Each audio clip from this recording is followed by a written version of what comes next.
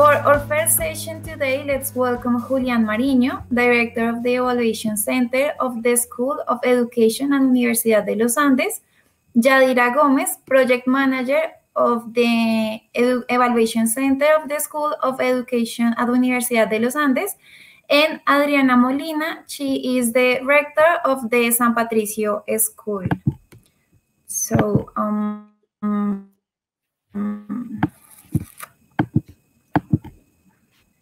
hi, everyone. Hello. Hello, Talia. How are you? Hi. Very well. So I'm going to. You're welcome. The stage is.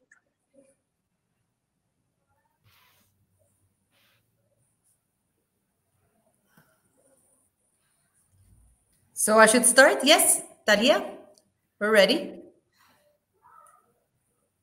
Yes, now you can start. Thank you. Well, thank you very much. Thank you for being here on a Saturday morning. We're very happy to be at this conference. Well, today we're going to talk to you a little bit about a project on where we developed a classroom observation instrument and some of the lessons we had in this project. I'll be talking first about some of the context where we developed the project and its objectives, the general structure of the instrument that we developed, how we trained our observers, and of the application. Then I'm going to give the stage to Julián, who will talk to you about the results we obtained. So this was a project that we developed in the year 2019, nationwide in Colombia, and it lasted for 5 months. The main objectives of our project were to design an English classroom observation instrument which would allow us to produce valid measures on the strengths and weaknesses of teaching practices, and also to produce comparative measures of a sample of English classes from groups of teachers which were participating in different training programs which were being offered by the British Council.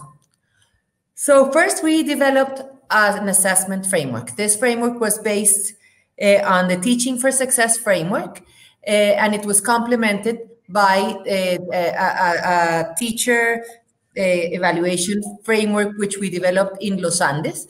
And so our framework had basically 4 domains: planning and preparation, teaching and learning dynamics, learning environment, and monitoring and evaluation. Each of these domains was then decomposed into several components. The first one, planning lessons and courses. The second one, managing resources. In teaching and learning dynamics, we had knowing the subject, which was basically pedagogical content knowledge and English proficiency of the teachers, understanding learners and promoting 21st century skills. Then in the third domain, which was learning environment, we had classroom management, which relates to managing classroom procedures, managing classroom behavior, but also on teacher-student relationships and student-student relationships, and on fostering self-reliance in this learning environment. Our fourth domain was monitoring and evaluation, and there we observed two components, which were assessing learning, how teachers, what type of assessing were seen in the classes, but also how teachers monitored learning and provided feedback to students. So with this framework, we developed a tool which had a general structure, which was, we had questions which were to be answered by the observer before the classes, basically related to the context where the class was seen, but also related to the lesson plan which was provided by the teacher to the observer. Then we would have different activities that would happen along the classes. So there would be questions that would be answered as many times as activities we had. We had 3 activities. We had questions that would be answered in each activity. We would then have questions at the end of the class, how the teacher wrapped up the class, if he or she went over if the class objectives were obtained, etc. And then we had snapshots where we collected every 4 minutes what the teacher was doing and what the students were doing. This amounted to a total of 77 items. Regarding the structure, I would only add that at the end we realized that it was not very useful to have this separation by activities, basically because I would say 98% of the classes that we observed, we would only have one activity. And even in those that we have 2 or even 3 activities, the way the teachers and students behaved was not differentiated by activities. So this did not add up additional information to the results. So we had 77 items, as I mentioned before. But then we went into the observer training. As it's, I would guess, obvious, in an evaluation of this kind, we are trying to have observations be as objective as possible, meaning that the results of the observation does not depend on the observer, so that regardless of who the observer is, we get the same results. So this points to the central importance of rigorously training the observers. So we trained 19 observers, which were professionals with pedagogical experience and proficiency, high proficiency in English, basically English teachers, who were to review the lesson plans which were sent by the teachers, and then would have to observe and codify classroom sessions. In order to have these training sessions, we first developed different materials. Obviously, first the tool that I mentioned before, but also a glossary which explained in a great detail what we meant by each word. This is not a minor thing, because there are enormous interpretation or misinterpretations of everything, and so we developed a very detailed glossary that helped us reach agreements on what we meant by everything we were putting in the items. The second material we developed was that we recorded English classes and then coded these English classes. So we would have, I'm going to say, correct answers, which the observers during the training tried to reach. And then we had an application, an app, which was put in a tablet, like in an iPad, so that the observers would then code the classes directly in the iPad. This allows us to have the results on real time, not lose any time, not only during the training, but also during the application. The results would come out very, very fast, and that saved the same time for processing. So we had a 5-day workshop, which was initially planned as a 2-day workshop. Then we saw that we needed 3, then we added up to 5-day workshop.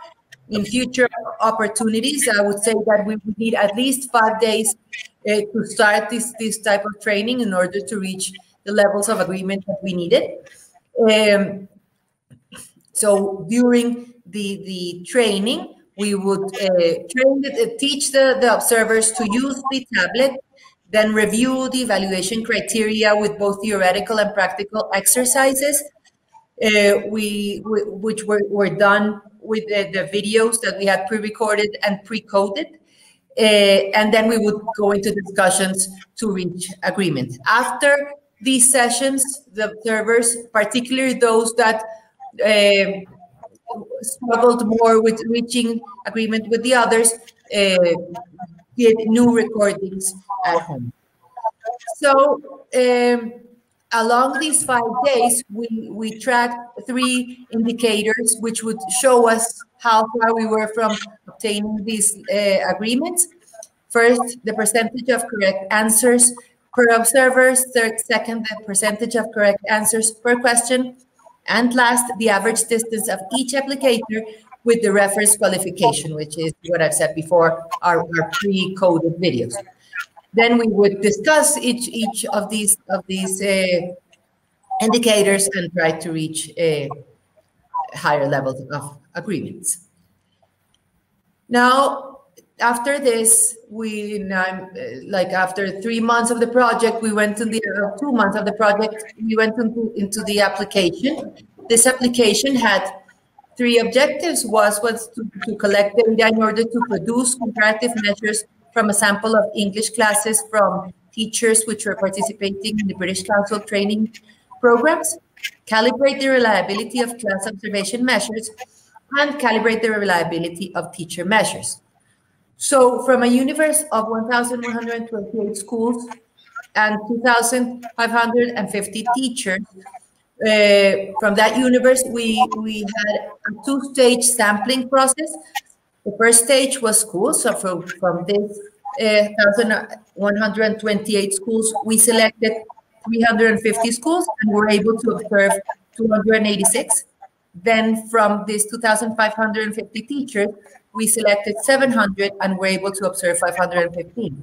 We had an additional sample of 60 teachers, which had 2 observers of the same class, and an additional sample of 150 teachers, which we ended up watching 148, which were observed not by 2 observers in the same class, but by the same observer in a second class.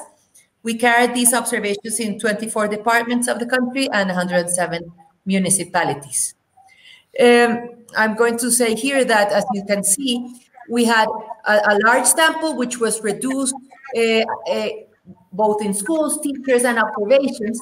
And this talks about a bit about the logistics of the application. I would say that first, it's important to have a very good database of all the teachers, their contact numbers, their emails at the school, etc. Second, that this should be planned in the moment that the school calendar is planned. Schools have a million things planned throughout the year, such as Cultural Week, Parents' Day, etc., etc., etc.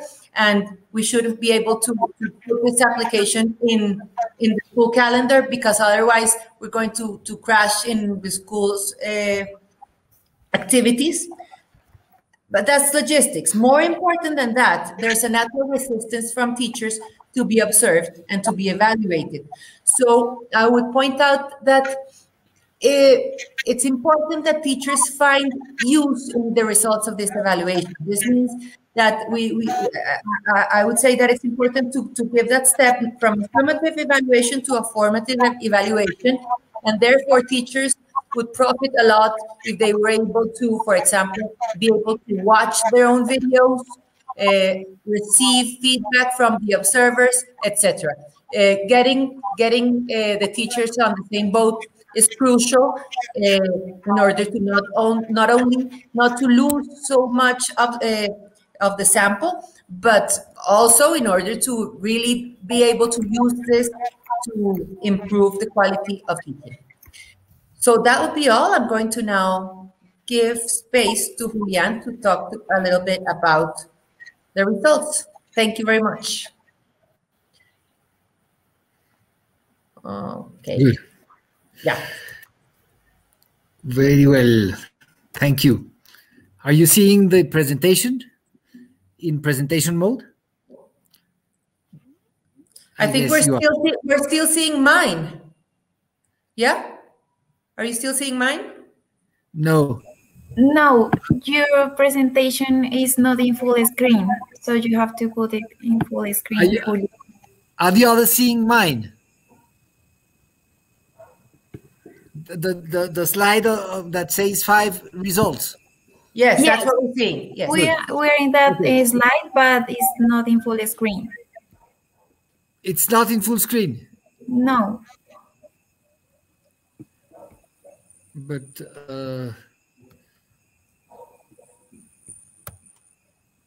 now? No, you are in the next slide, 5.1.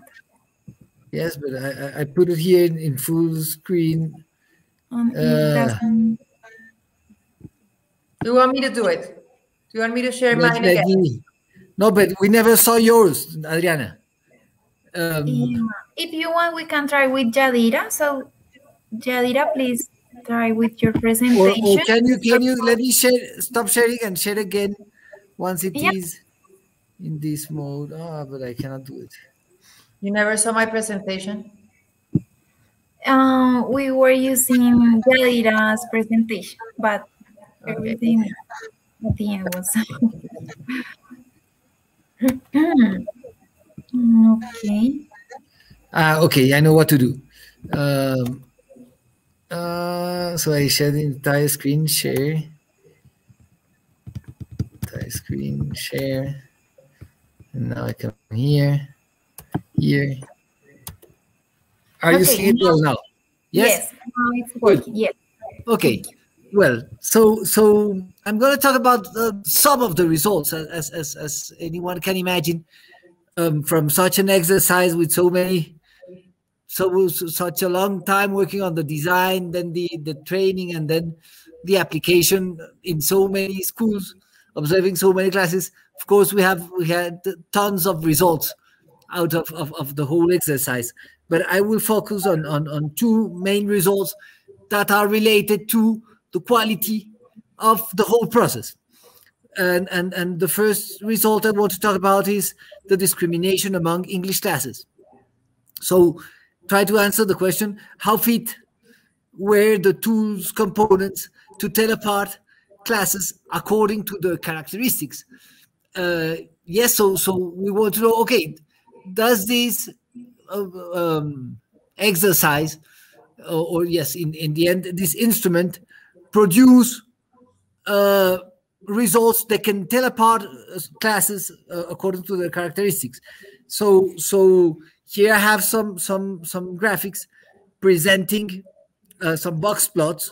So each of these graphics contains 5 box plots in different colors, and each one represents the distribution of measures obtained by the classes belonging to each one of these 5 groups that Adriana mentioned before. So we were observing classes from five intervention groups, and here I'm presenting the distribution of the scores of these 5 intervention groups in each of these 4 slides, 4 graphics.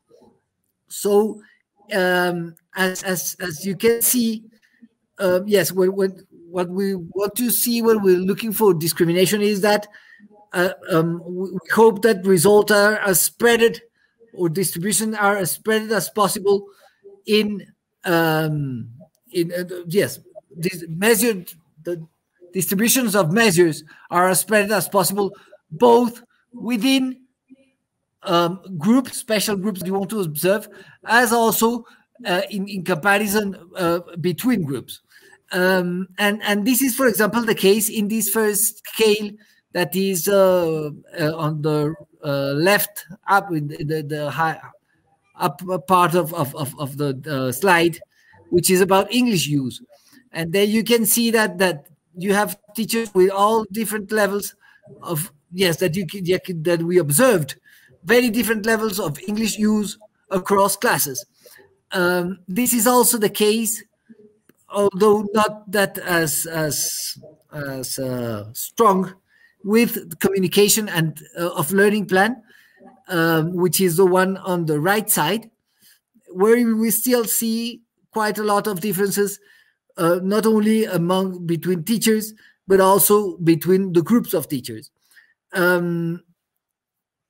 However, other scales, as for example, norms and environment, the two that are on the lower part of the slide, norms and environment and feedback, had not such, well, at least norms and environment was completely concentrated in the higher level of the scale, whereas for feedback, you see that there is quite a lot of spread among teachers, because those bars go from the upper part of the graphic to the lower part, but most groups are very similar among them. So we're not telling really differences apart in big differences between the groups in feedback, but we can tell some differences amongst classes, despite the fact that these are not as big as the differences we see, for example, in English use.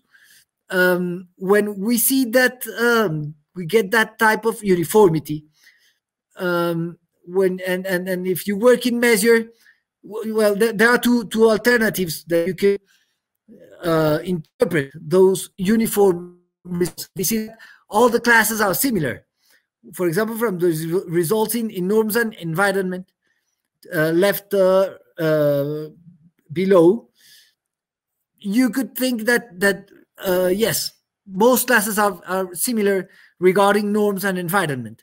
However, if you look at this from a measurement perspective, what you would think is you are probably not looking at those things that make a difference. Yes, so there's something there that you would try to change in your instruments so that you get a better discrimination by finding out what are the things that make differences between classes and including them in the observation. Good. So that's what we got about discrimination. Now let's move to the second type of result I want to talk about, and it is reliability. And I want to address two types of reliability. First, of class measures, and then of teacher practices descriptors. So let me try to explain what this is. This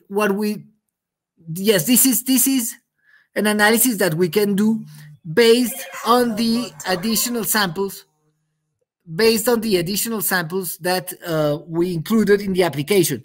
If you remember, when Adriana presented, she mentioned that we had a group of teachers that were, or a group of classes that were observed twice by two observers. Some classes were observed by two observers, and some teachers had two of their classes observed. So the data we got from these additional observations, or these double observations in these two senses, can help us answer the following questions. The first is if the class measures that we produce can be trusted for decision processes. And so yes, this is a very important question. If you're going to do this exercise of observation, of course, you want to take decisions with those results. And it is important to check that these measures are really reliable. That's what has to do with the observation of a class. However, yes, most decisions you will take do not concern a particular class, but they will concern a teacher. Yes, you will decide if a teacher needs some additional training, some help in some way, or if you should congratulate him and give him some prize for his classes. So it is very common to move from the class observation to extract conclusions about the teachers. And there's the very important question is, good, but how reliable is what I can observe in the classes?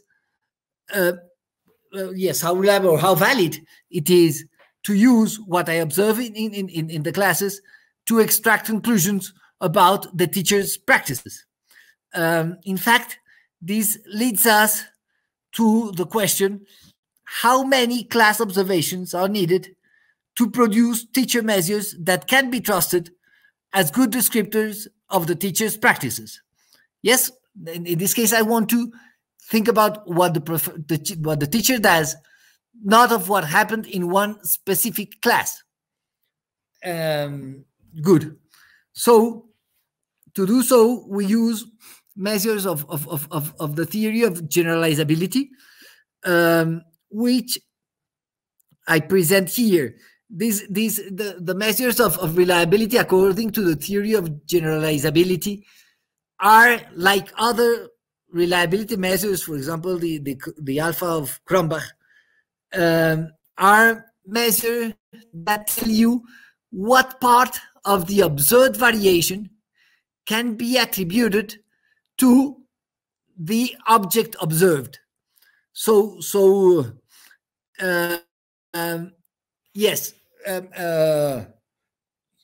yes, in fact, these measures can be seen as percentages, and so this 0.81 means that according to the data we collected, 81% of the variation that is reported by a single observer in communication of the class code structure actually corresponds to what happened in the class. So there is a 19% that is noise. This may sound big, however, for these type of purposes, it is standard to take as acceptable reliabilities that are above 0.7, that's above 70%. And yes, above 80% are good reliabilities, in fact. So, and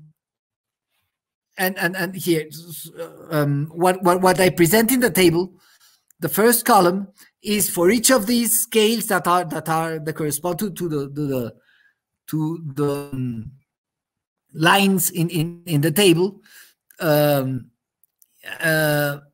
I present this one observability reliability, that is the measure of the reliability of what I get when I use only one observer. And then in this next column, I have the reliability when I use two observers. As you can see, using two observers always improves reliability. The idea behind that is that when I have two observers, I will take as a measure the mean of what they report both, and this will be closer to reality. And so I will always improve the reliability of my measures by having more observers. In this case, I present in this table, I present the 5 scales that we scored as scales. Yes, scales are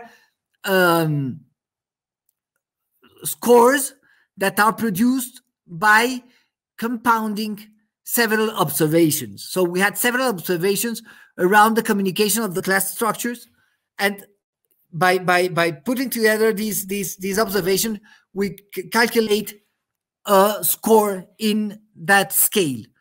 This is really standard, and as you can see, the measures we produce are good for most of them. Yes, when we have two observers, we only have a problem with the measure of openness and flexibility. Whereas if we only have one observer, we also, of course, have problem with openness and flexibility, but also with time and closing of activities. So this information tells us that we should not use the scores we can produce with only one observer in those cases of time and closing of activities and openness and flexibility to take or to classify a given class. Okay, these are not reliable measures. The other measures we produce are reliable. Be good. Then next is the issue of the teacher measures, not the class measures. And here what we have is different descriptors. For example, in the table on the left, you have the teacher communicates the plan for the class, the teacher assigns homework, the class development corresponds to the plan. These are not truly scores, but these are descriptors that we get from the observation. These observations are good enough. These descriptors are good enough with one single observer. However, when I try, but this is a descriptor of what happened in one single class. When I try to tell something about the teacher, I have to look at what do I gain by having more observations or by looking at more classes. And there you can see that the reliability of using two observations, so observing two classes of the same teacher, are low. We do not get good enough reliability for these descriptors. So two observations are not good enough to tell me something about the practices of a teacher. This is because these things can vary pretty much, or yes, more than it would be satisfactory, no, more than that it would be needed for having good measures from one class to the other. These are, so in this, so in the left I have some descriptors from the domain of planning and preparation. In the table on the left, there are some descriptors from monitoring and evaluation. Here again, the two observations reliability is low. This is not always the case. In this next slide, I have a couple of examples where the two observations reliability is good enough. So, for instance, in practices of routines for group management are well established. That is something that you can measure reliably using two class observations. And this is from the domain of learning environment. From the domain of teaching and learning dynamics, you have things, yes, you have here 4 examples of things that two observations already provide a reliable description of the teacher's practices. So for instance, what we have here is the teacher, is whether the teacher promotes English use during the class, whether the teacher uses mainly English to communicate, whether the grammatical structures are presented in a communicative context, and finally, whether the teacher's English level is sufficient for class purposes. So these are things that that you can report of a teacher by observing at 2 classes according to the data we got in the exercise. So that would be it. I would move to some conclusions. The first thing I would like to say is that standardized class observation, as we have seen here, is a quite powerful diagnostic tool. However, it has some problems that one has to address. First is the issue that Adriana mentioned, that getting teachers to accept being observed in class is a great challenge. And she also mentioned the importance of making class observations useful for teachers. So sort of using it as formative evaluation and not only useful for the evaluator, which is the case when you have a summative evaluation. Next, yes, I'm sorry, Julian. Yes. I'm sorry. Time is over. So time is over. Good. Yes. Let me go through the conclusion. This is the last slide. So okay. The next is that class measures can be unreliable when you use one single observer. And these may be due to problems in the instrument design or in the observer's training. Next, instrument design must involve piloting and adjustment processes to be a good instrument design. And the training requires time, human resources, and video material. Finally, it is important, very important to bear in mind that only few teacher practices descriptors can be obtained out of 2 class observations. Almost never out of only 1 class observation. And most teacher practices descriptors need more than 2, at least 3 class observations, so to be valid, to take to make decisions. That would be it. Thank you. Thank you, Julian. We don't have time to questions. Anyway, we were answering some questions on comments. And you can, if you want to know further information about this topic, you can contact them to the emails who I wrote, which are centro de evaluación @uniandes.edu.com and amolina@colegio-de-san-patricio.edu.com. So thank you very much to Julian, Adriana, and Yadira. If you want, you can stay writing or answering some questions in commentaries or comments. It depends how it appears to you. Thank you very much.